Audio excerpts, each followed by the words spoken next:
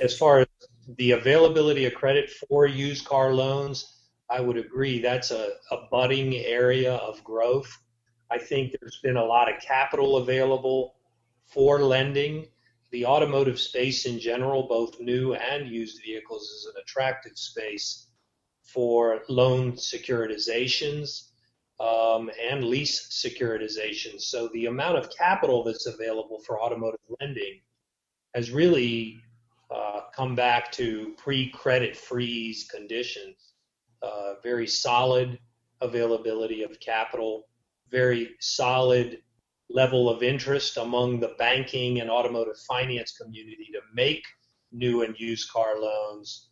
So the business is healthy from a credit standpoint, and I think it'll continue to support the kind of strong retail sales of used cars and new cars that we've been seeing these last several months.